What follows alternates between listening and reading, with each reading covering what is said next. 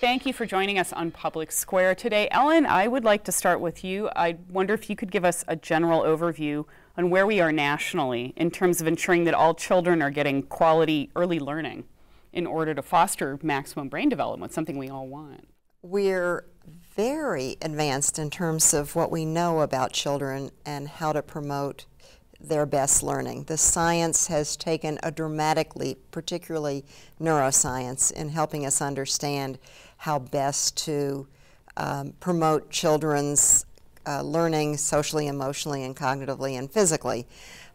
Practice is a far way from what we know. There's a real disconnect between what we know and what we do. I think, though, we have made progress, and where we've made progress is that we used to think that learning started when kids started school. We now know that learning at least begins at 3 or 4, but I don't think we've really caught up with the opportunities that we have for families and the people in their lives to promote the best kind of learning for infants and toddlers. And I don't mean pouring knowledge into an empty vessel. I mean that give and take.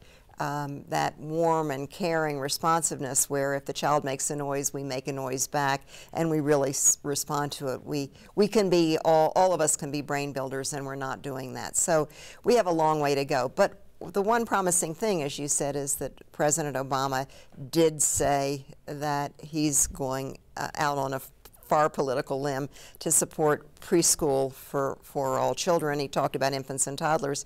He talked about wanting to have it a really quality program. I think we know from research on practice how to do it well too. I mean, it's not just that we know child development research, we know research on practice about how to promote early learning in the best possible ways. But again, there's a gap between what we know and what we do. Talk about that gap. Why is there that gap? The gap has been part of our American psyche.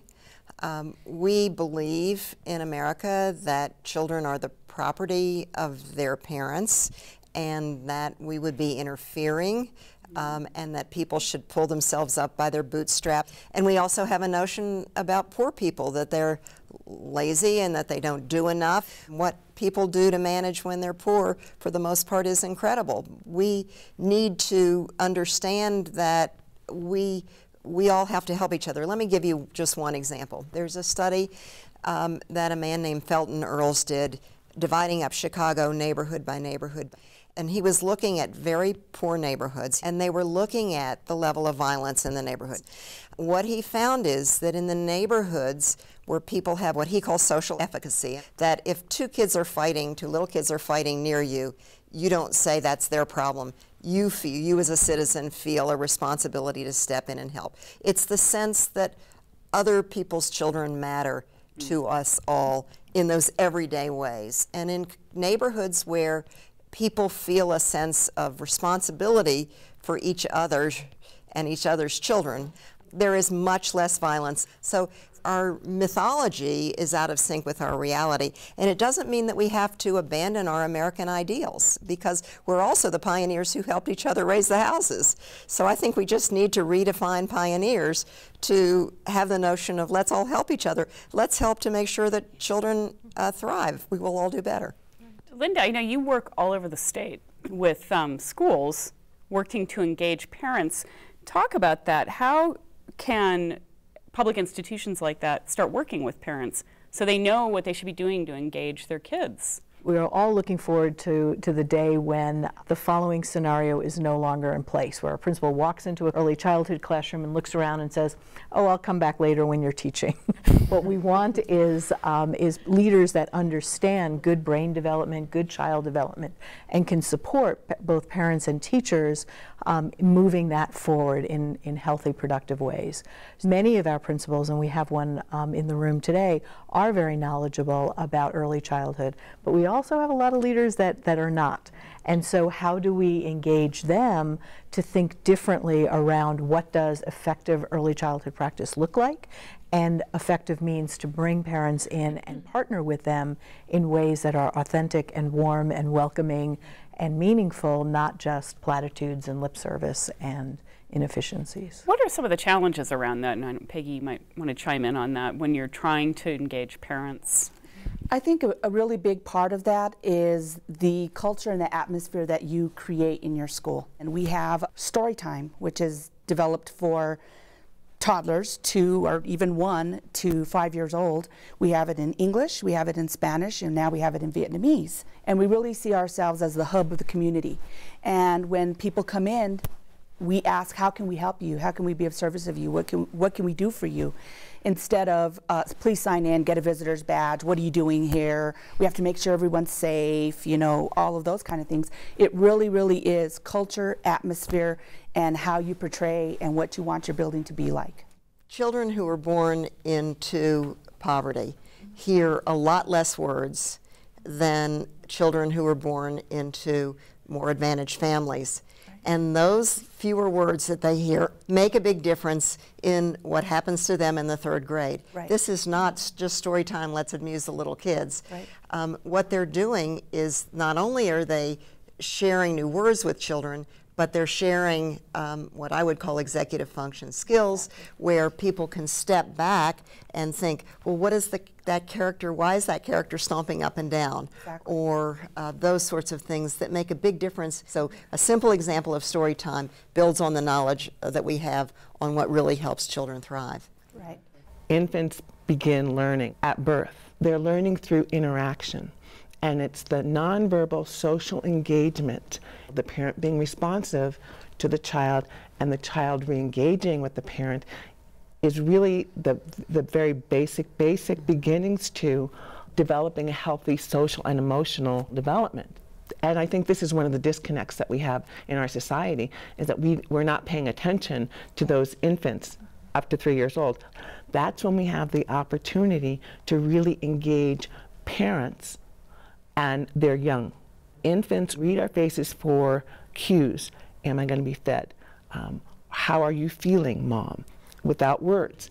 When infants are denied the opportunity, that reciprocal, if the mother or the father is extremely depressed, for example, then the infant's not getting any cues. The infant begins to shut down. And then we can see the beginnings of non-medical failure to thrive. I think in terms of long-term investments, when we look at how do we get out of the cycle of violence of people who are disenfranchised, cut off, and feeling the need to lash out violently, where do we work to prevent that in our society? And I think you need to start at that early level with giving children that sense of connectedness in early childhood. A lot of the people that you serve at YDI tend to be lower income. They're juggling a lot. They have a lot of stressors. What are the challenges in engaging them with their child's early learning? We have many parents who are trying to basically meet their children's needs around the cracks that are left in an already full schedule of simply trying to scrape together enough income to keep their family afloat. We try to accommodate families with different types of schedules, pick up and drop off times. We try to make the connections with nutrition. We try to be there to help them with making referrals in the community.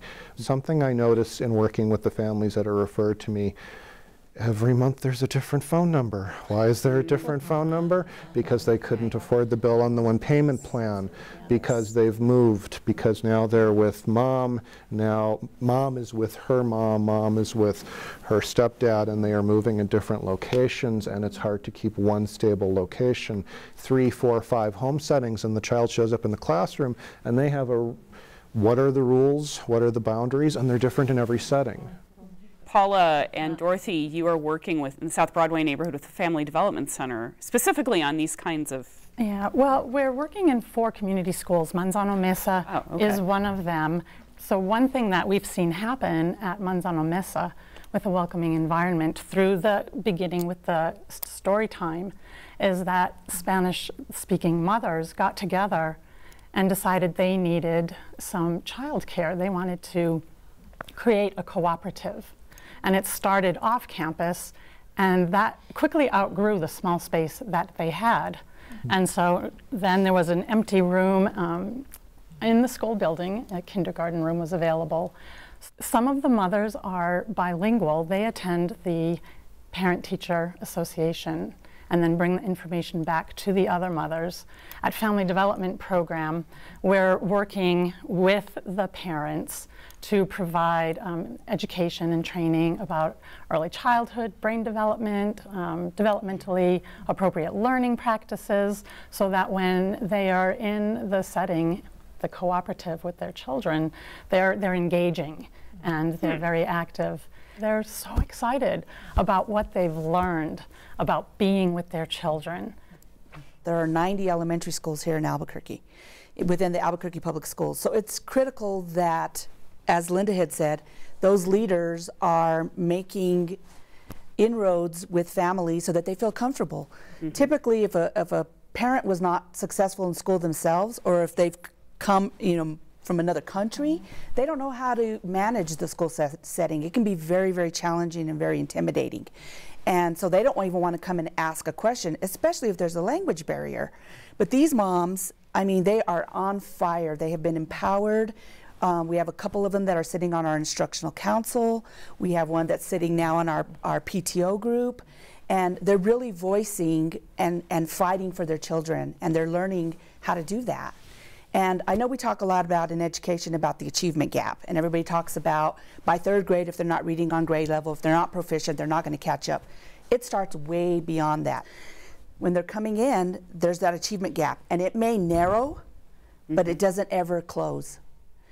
And that's because they're coming in at 5 years old. We need to start way before that. You're and talking I think so, family utero. development program, when our work in community schools, that's our tagline, is school success begins at birth. Absolutely. And so that everyone, we're trying to move toward the parents seeing those babies as future students, and everyone at the school, when they see the moms walking in pregnant and with newborn babies coming in, seeing them as future students. And how do we help engage, share that information with families so that they can see that they can use it in everyday moments to speak to their children, to interact with their children. Talk about some of the everyday, what do you teach kids? Like, I don't know, what are the everyday activities that parents can use to do those teaching moments? Things like playing games with kids and then showing how that helps with the connection.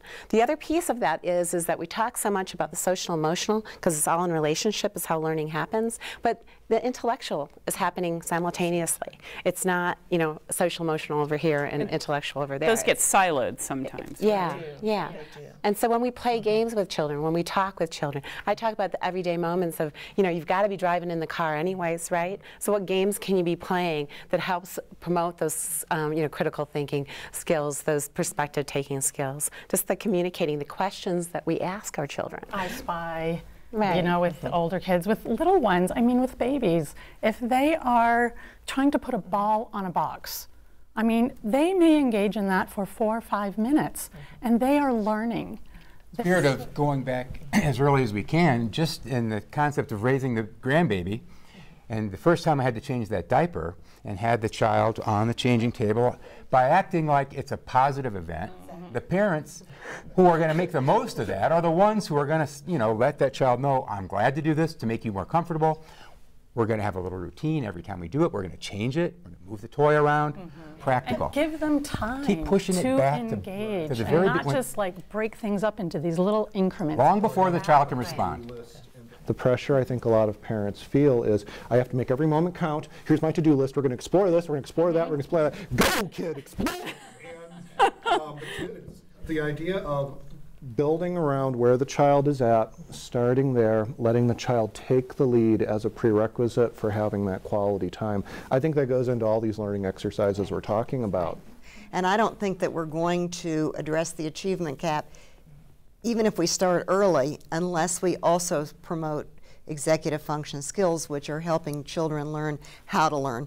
And I think that that's where the science can be so helpful, because it isn't just cramming knowledge into this, overwhelmed child, or making parents who are working really hard feel guilty. Right. It's being responsive to the child. So with my little grandbaby, when we're changing his diaper, he's now just sees that those wiggly things are his toes. Yes, and so we talk about 10 little toes and clap your toes, and he'll giggle. He'll actually giggle about it, and then put him over my eyes and where am I? And it's just those everyday fun things. And they're the everyday routines, and our singing. We sing to babies. We rock babies. We And when we rock babies, we're developing the rhythm. And the rhythm helps again with that regulation. With the Family Infant Toddler program that's sponsored through Children, Youth, and Families Division at the state level, we see infants that come from all aspects of the state, all aspects of groups, of parents, all kinds of children, and the services are free.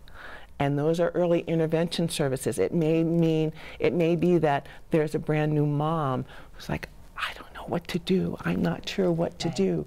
And we can offer, and pediatricians can offer, and hospital staff can offer, there's programs here for you where you can have a home visitor that will come out and visit you. So I wanted to ask Alex, what is the statewide association that you're, are you working maybe with other groups to sort of get this information out? As pediatricians right now, I feel like we have a tremendous opportunity to work with parents.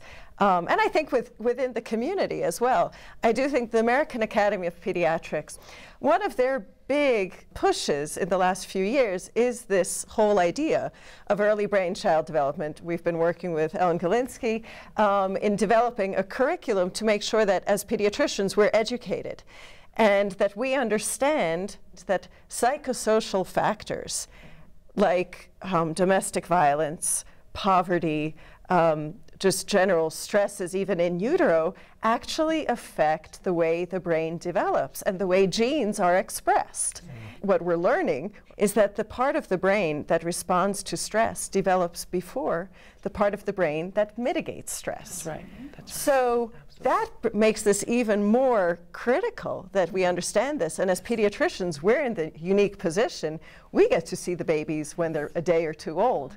And we get to see even those first interactions, you know, the breastfeeding mom, the way she looks at her baby when she breastfeeds, the way the baby interacts with us. And we get to watch that growth. And it's exciting for me because I get to watch that bond develop. And if I have concerns, that's when it becomes tricky. It's a matter of time, resources, and accessing other services. So that's where it becomes challenging, and that's where, as a state, I think we can really work to improve other resources. I want to ask Victor, because I'm really interested in the program Generation Justice did. You all decided that young people need to know about this information. Can you talk about why and what you guys have? Yes, we did a workshop called Little Feet Walk Around, where we try to really inform the community about the stages of early brain development and the connections you have to make with children in order to have them be prepared in life and successful. And we've done videos and slideshows and everything like that in order to make that connection. Why is it important for like teenagers, say, to know this? Why? Teenagers are not only our future, but they are now, they're our present, and they have a voice, and their voice is important to any conversation going on. And also because these teenagers are going to be parents one day, and if we inform them on making that connection with early childhood and getting programs, then they're going to be prepared on what that's all about when they have their own children or their brothers or sisters or cousins or anything like that. I have teenagers and they babysit for people. There you go. So, I mean, you know, they're working with children, they're in the neighborhoods, they're the ones. And they do have children. Absolutely. we have a pretty large teenage mom population in the state. And having worked with a lot of teen moms where they're still my patients as a pediatrician, I'm still taking care of them. And I'm taking care of that baby. The teenagers are critical, and if they have a little bit of an idea, even from a development class in high school, God, my job is so much easier if they already have a little bit of knowledge. Do you think it's important to have teens talking to teens about this, Victor? Oh yeah, yes, that conversation is also important because teens can learn from each other, and that's what Generation Justice is always trying to do. Why is this all so important for New Mexico? We just have to shake the concept of how people who are well off can contribute and help move the culture of society along. So in Kiwanis, we do have a community service background, and we just have the challenge of trying to get people to be more reflective with how do we spend our time, how do we make things better, do the contributions and the checks we write make a difference or not? We've been able to win a few converts, you know, every year. It's not encouraging. It's very slow. So it's sort of like working on the legislature. How many legislators can we convince every year to think about the sooner the better? It's very difficult. So what should we be doing now? I've tried to focus on 2 or 3 areas that are reasonable. One is to work directly with the parents whenever possible and ask them for what they would like to use in terms of services, not necessarily just automatically give them things. The second thing, and one of my personal ideas, is the right book for the right kid. Don't just find a stack of books and dump them someplace. In fact, the Read to Me program collects over 50,000 books every spring, but all that energy is very impressive, but very few people actually go in there and try to take those books and try to deploy them the right way. So literacy is a direct way to move from the prenatal and the early childhood area through this into the school system. We have an association here in New Mexico. It's called the New Mexico Association for Infant Mental Health. We work at training and supporting a competent workforce that has special competencies regarding birth through 3 years old. And then we provide training around the state. Common Core State Standards are the new standards that are coming out nationwide. And New Mexico has been at the forefront of trying to implement the Common Core State Standards. We've rolled them out kindergarten to 3rd grade in APS. And teachers now are looking at standards differently, and they're really immersed right now in developing new units of study and new lesson planning. So we're trying to merge Common Core State Standards and Mind in the Making together. I think it's a springboard, and it's a way to think differently and to think about homework should be different, because who's going to be helping with that homework? Maybe someone at home, maybe they're illiterate, maybe they can't read, those kind of things. So we're doing lots of things differently, and I think it's powerful, and I think the time is totally, totally opportune and ripe. Okay, well, we're going to add in our leadership. We have some folks from state agencies dealing with us, and we'll keep talking about that and how we can progress.